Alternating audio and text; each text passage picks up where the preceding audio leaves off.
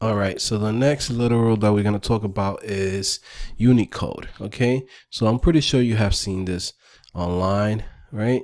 So if you ever like work with a different language like Greek or Russian, you know, and there's certain things that you just can't do with your keyboard, right? Like you don't see certain characters, like you see like let's say the rights or copyrights, or you know, you see like maybe the enye, right?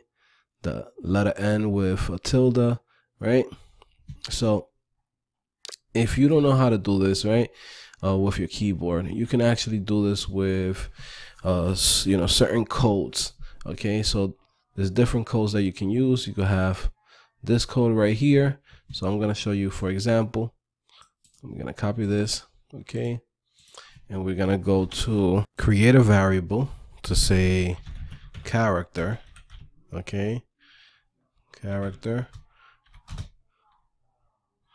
Okay. Here we're going to say a string. Then we put in /u or yeah, /u, right? Okay. So this is to write the type of Unicode. So now we're going to paste in the code that we got from here. Okay. So to actually get the code to work, don't copy the U plus. What you're going to copy is the last 4 digits and the last 4 letters, basically. Sometimes it's numbers, sometimes it's a letter. So we're going to do this. We're going to say save that. We're going to say puts character. Okay, and then now we just run this and you'll see the character right there of the copyright. Okay, same thing, we could come here and then try to find, let's see something else, see what else we could find here, like some weird icon. Like there's so much stuff in Unicode that you can use. Let's see. See number forms.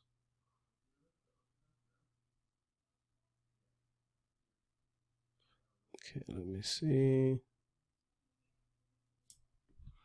Let's try this.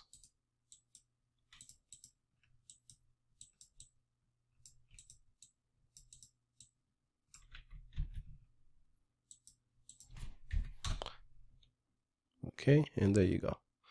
So you see you got the little triangle boxed in. Okay, you could even get other ones. The ones that are usually gonna work are the ones that are you know, pretty simple, like, you know, like the reserves, trademark, copyright, you know, different ones from like different languages. Like this, I believe is like Greek. I'm pretty sure it's Greek. So take this, run it. Okay, and there you go. You got that character. All right.